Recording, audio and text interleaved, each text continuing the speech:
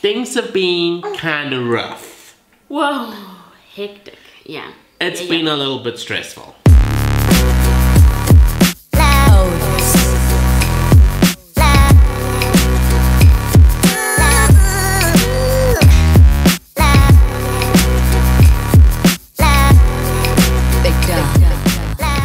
Hello everybody! I come with you, Anna. You can't steal my hello. Because I realize when I say hello with you, when I do my hello, it sounds lame. Cheesy, I know, So because that's my why- hello is overpowering. It's powerful, Louise. Things have been kind of rough. Whoa, hectic, yeah. It's been a little bit stressful. Even last night, things were really stressful. No. Because JP is not feeling too well. He's sleeping in his room at the moment. And he got really sick. And I put him in the bed next to me and he just went bleh, all over the bed. And I was like, okay, that's it. No sleep tonight. We're all not feeling well because we have been stressed. Yeah.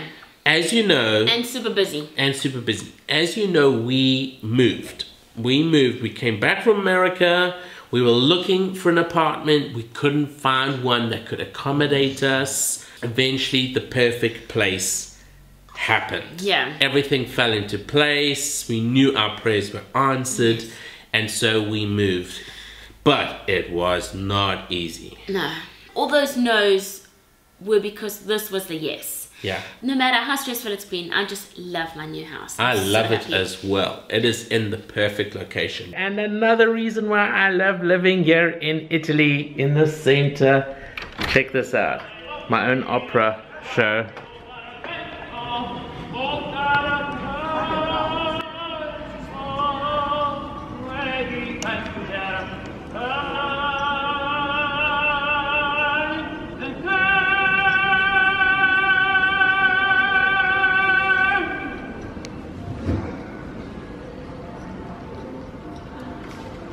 Look guys, there's a parade going on downstairs. Look, JP, look.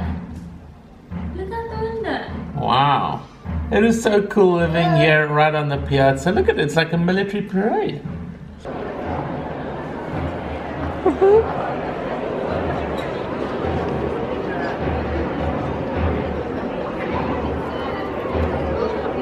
But it has been a stressful move. Yeah.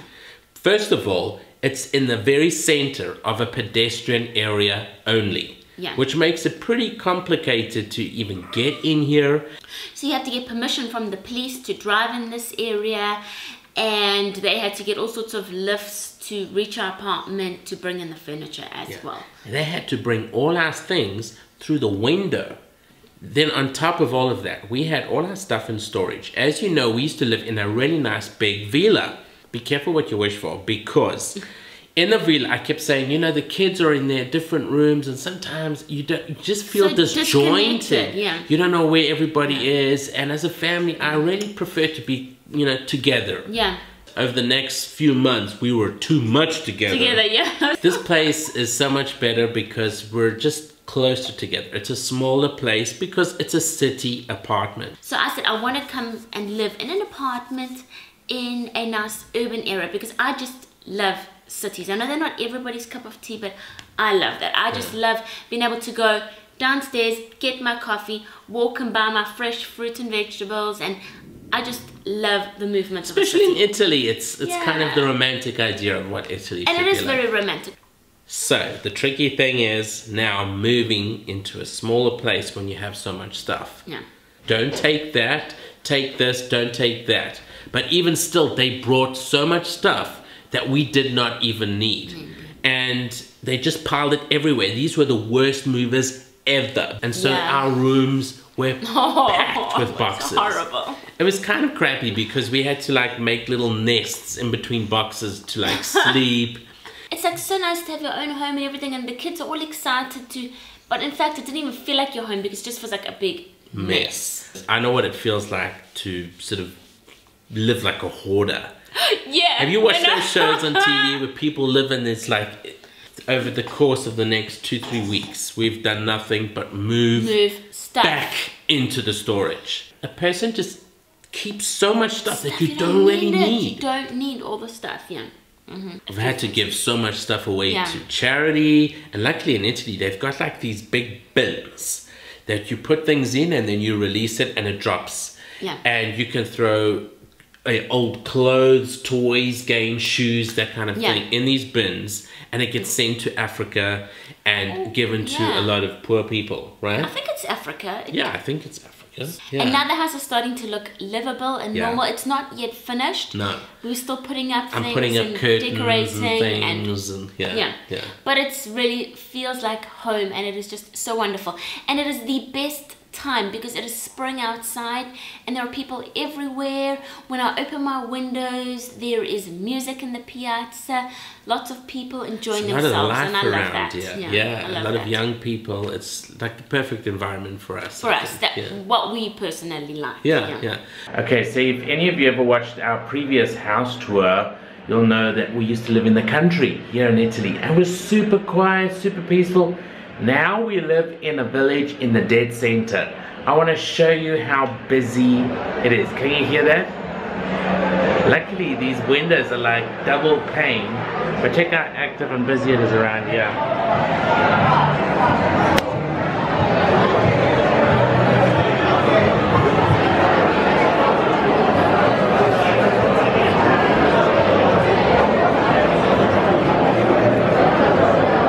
Should we call the car, JP? Okay, let's show everybody how we do that. Boop.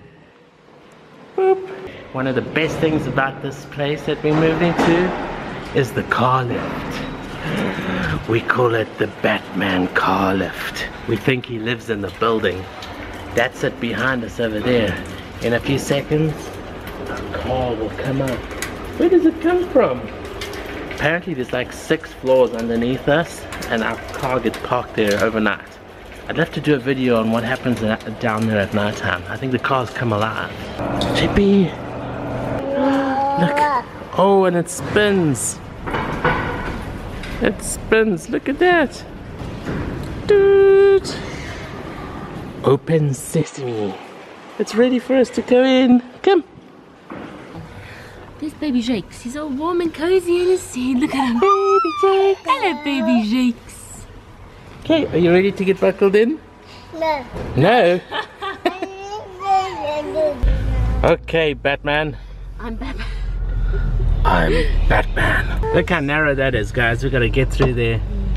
Before we moved here, they asked us like, what car do you have? Because if your car's too big, you can't live here. So my silver bullet was just right. Yes, yes. I love my silver bullet. My silver bullet skadonk. Whoops, Mom, the card. You see, she forgets this all the time. I've only ever forgotten. And it wrecks the whole system. Oh, something just happened there. Happening. Let's see. Do I press a button, Lou? No, just pull it out. Okay.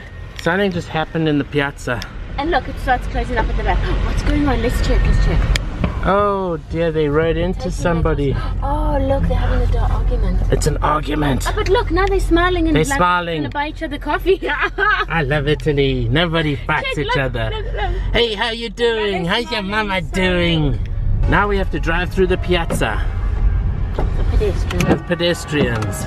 It's kind of weird because you're not allowed to drive in this. No, we had to get special permission, and everybody looks at us like, "You stupid foreigners! You can't drive here." I know, it's so embarrassing. No, they wouldn't say it with that accent. They'd be like, "What do you think you're doing? You can't drive here. This is for the walking, to make the walk in the afternoon." But we got special permission. Why? Because we're YouTubers and we celebrities. That's funny. You're so funny. You're so full of it. Okay. Watch the strange expressions of the thousands of people that pass us by. No, luckily, it's raining today. It's quiet today. Nobody's out. And today we are going to get a lot of paperwork and things sorted out. Which is always a fun job in Italy. Yeah.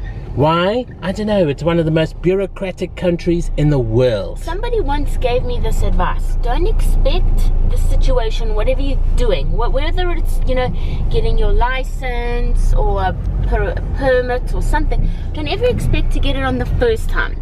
expect to go back 3 times, and if you get it on the 3rd time, then consider that like good fortune. You're lucky. And that's kind of the attitude I have taken, but it is very stressful. I don't know if any of you will remember, there was a movie, I think it was a Disney movie with Hercules, and he had to do like all these challenges, and one of them was he had to get a document stamped in Rome, and it was like crazy, because he went to one office, they told him to go to another, then he went to that and they said no, that doesn't exist. And this is reality. We stayed here for a week without any gas, without any electricity, so no hot water, because you apply for these things and nobody comes to switch you on. Even though it was done before we moved in, it wasn't done. It wasn't. And so you know what it's like, taking like cold showers and cold baths with little babies. It's tough. Yeah. And even now, how long has it been? How many weeks since we've been here? 3 weeks we've been in this house. We do not have internet. How can you vlog and put videos out on YouTube if you don't have internet? Yeah. So you must know, guys, what a challenge this has been. We've been using our mobile phones, we've been using all sorts of devices just to give you guys videos. Walking the streets to find free internet. Oh. We got it desperate sometimes. If I go one more time down to the bar downstairs to get free Wi-Fi to send out some emails, I think they're gonna... It's crazy. They'll have a picture of me. Do not serve this guy. So this is our frustration. Italy is a beautiful place, a wonderful country to live in. Everybody wants to come to Italy on holiday. And rightfully so, because it's amazing. But there are some challenges that exist living here. My Italy, I love it. We come from South Africa. You call, you say, I need internet, I need a phone. Okay, fine. 1 week later, they're even putting poles like in your garden, digging holes. 1 week later, you have internet and a phone. It's been 3 weeks and people can't get it right. And we're in a very... Just flick a switch because everything's set up. Give you a modem, flick a switch, boom. Yeah. So we just wanted to fill you in on what's going on with our lives, and so you know where we've been at and what we're feeling, what we're going through. And we just thank everybody for their support. We've got a lot of friends here and in Switzerland that have really supported us a lot and helped us a lot, and we just want to thank everybody and thank everybody for their prayers as well for getting this awesome place. Yes.